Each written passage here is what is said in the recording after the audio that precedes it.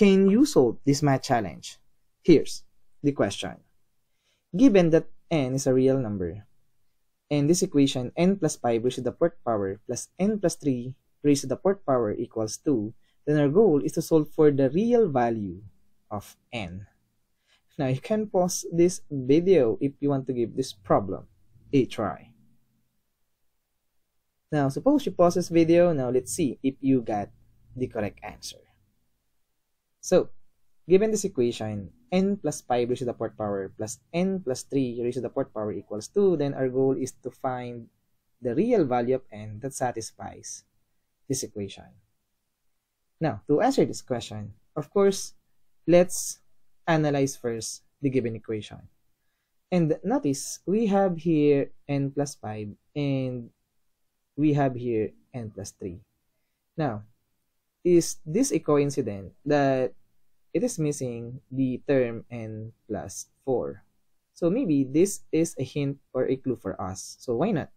Let t be equal to n plus 4, or let n plus 4 be equal to t. And now, let's solve for the value of n in terms of t. So if we do that, we get n equals t minus 4. Now, what we're going to do is to replace all of this n by its value, t minus 4. And if we do that, we get something like this. And then, take note that n equals t minus 4. So what we're going to do is to simplify this equation. And let's see what we got. Alright, so t minus 4 plus 5, negative 4 plus 5, we have positive 1.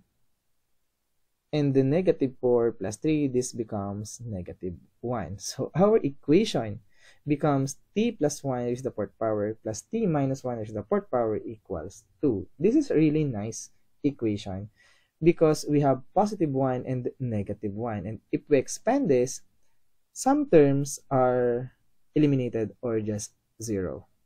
Now, your question is, how do we expand t plus 1 raised to the fourth power? Alright, so we can use this formula. The formula for the expansion of x plus y raised to the fourth power must be equal to x raised to the fourth power plus 4x squared y plus 6x squared y squared plus 4xy cubed plus y to the fourth power.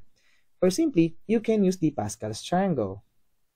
So here it is. Those are the coefficients of x plus y raised to the fourth power. We have 1, 4, 6, 4, 1. And this corresponds to the expansion of, again, x plus y raised to the nth power. So in this case, we have x plus y raised to the fourth power. We have 1 x raised to the fourth power plus 4x cubed y plus 6x squared y squared plus 4xy cubed plus 1y to the fourth power, and so on and so forth. Now, using this technique, we can now easily expand t plus 1 raised to the fourth power. And if we do, we get something like t raised to the fourth power plus 4t cubed plus 6t squared plus 4t plus 1. Now, how about x minus y raised to the fourth power? Notice the sign of the expansion of x minus y raised to the fourth power. So the only difference to x plus y raised to the fourth power is the sign. So we have positive, negative, positive, negative, and positive. So it has alternating sign. So if we apply this to t minus 1 raised to the fourth power, we have something like t raised to the fourth power minus 4t cubed plus 6t squared minus 4t plus 1. And now, our goal in the left-hand side of our equation is to add them. So why not? Let's add these two results. And notice this. We can eliminate positive 4t cubed and the negative 4t cubed. This is just 0. Also, we have positive 4t and the negative 4t. This is also equal to 0.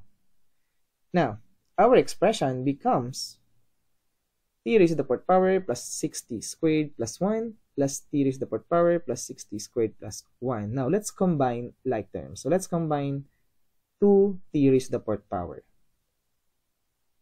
And then, let's combine these 6t squared. And then, let's combine these two 1s. So, the left-hand side of our equation becomes 2t raised to the fourth power plus 12t squared plus 2 equals 2. Now, let's focus on this. equation. Now, what we're going to do is to subtract 2 on both sides, and if we do that, we get 2t raised to the 4th power plus 12t squared equals 0. And these 2 and 12 are divisible by 2, so why not? Let's divide all of this term by 2. And if we do that, we get t raised to the 4th power plus 6t squared equals 0. Now from here, we can now factor out t squared because t squared is common to these two terms. So if we factor out t squared, we have t squared multiplied by t squared plus 6. So if we distribute t squared, we get t squared times t squared, we have t raised to the 4th power, and t squared multiplied by 6, we have 6t squared. So the left-hand side of our equation, we can replace this with t squared multiplied by t squared plus 6 equals 0. Now, since it is equal to 0, so it follows that at least one of them must be equal to 0. So we can say that t squared equals 0, or t squared plus 6 equals 0. Now, take note, n is a real number. Therefore, this t is also a real number. Alright? Now, keep in mind. So, let's solve for the value of t. Get the square root on both sides given the first equation. And if we do that, we get t equals 0. So, we have the first value of t. We have t equals 0. Now, how about on the second equation? So, let's subtract 6 on both sides. And then, let's get the square root on both sides. So, we have t equals positive or negative square root of negative 6.